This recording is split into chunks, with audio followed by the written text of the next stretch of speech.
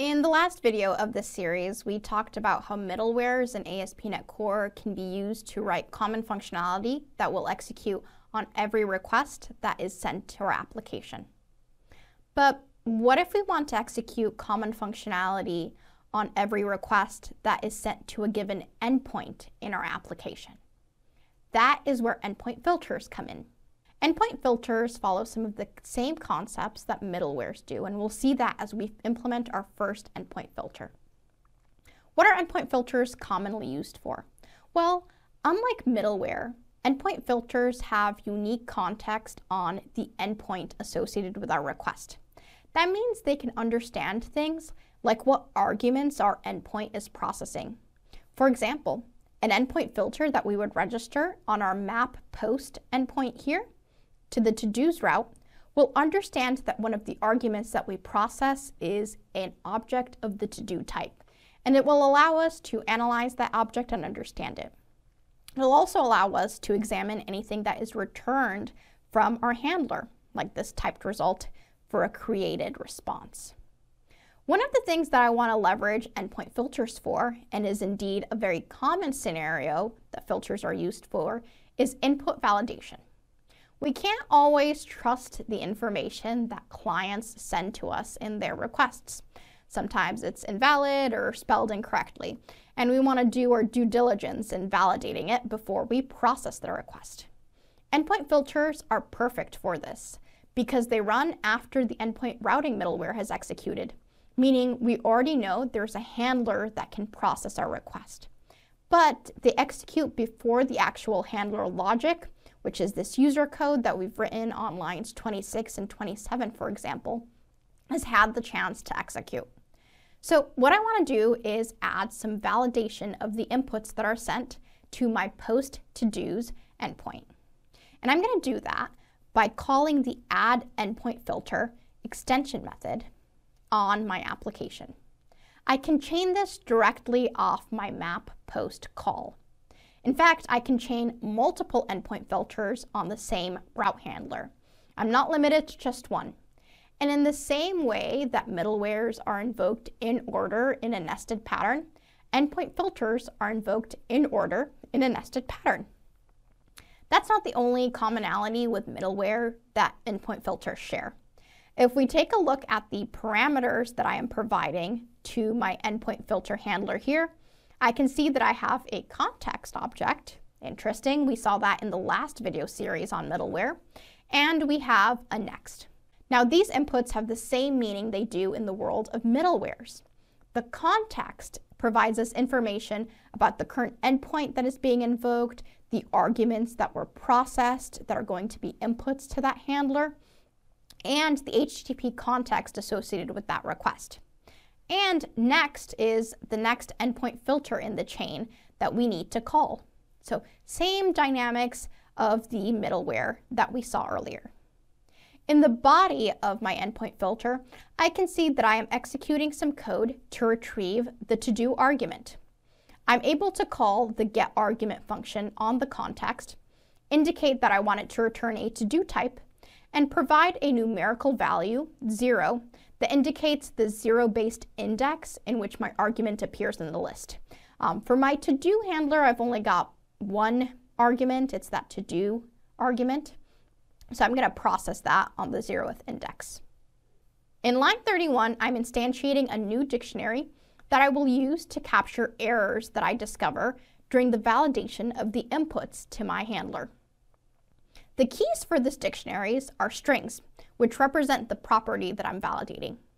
Properties here are going to be the name of my to-do, the ID of my to-do, the due date, etc.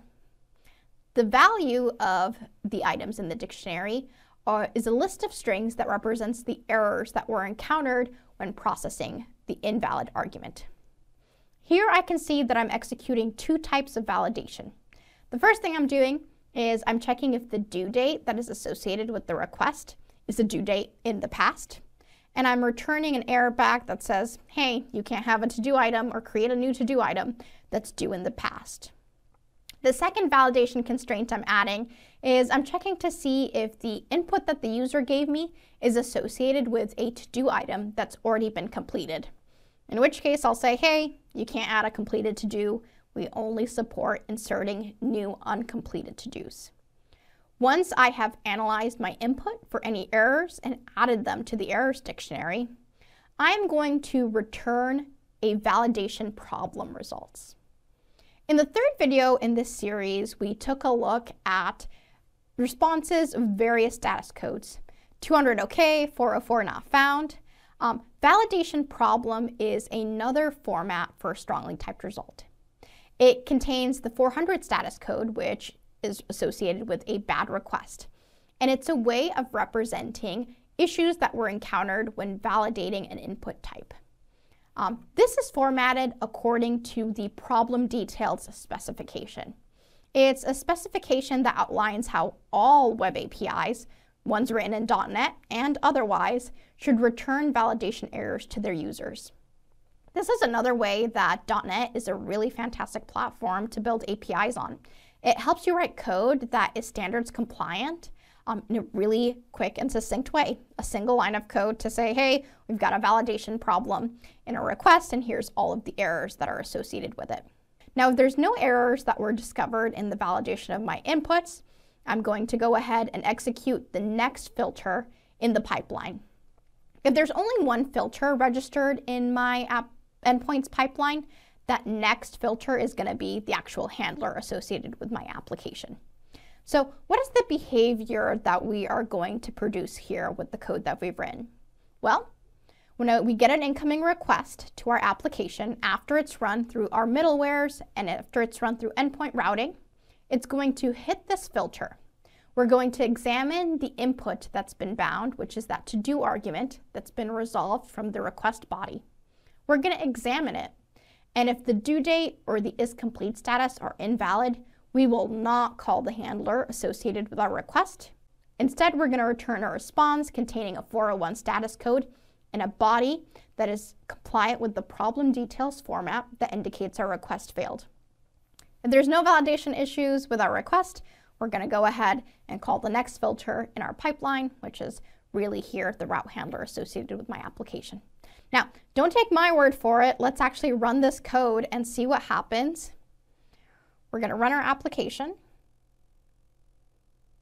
Cool. Now we're going to head over to our trusty HTTP file. And we're going to be playing with the to-dos request, the post to-dos request that we've written here. Now, I've already modified it so that the due date associated with our item is a date in the past.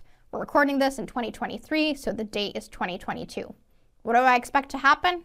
A 401 with a problem details payload that says I'm not doing something right. And that's what I get. It says, hey, there's one or more validation errors that occurred with your request. It tells me the property that was incorrect, which is the due date. And it says I can't have a due date in the past. Let's fix that and send a request again. We'll say 2024.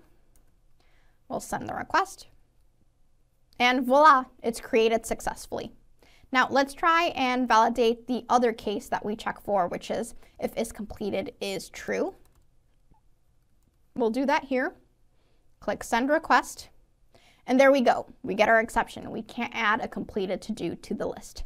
So let's make another modification so that we can comply with the expectations of our API. It should be isCompleted false.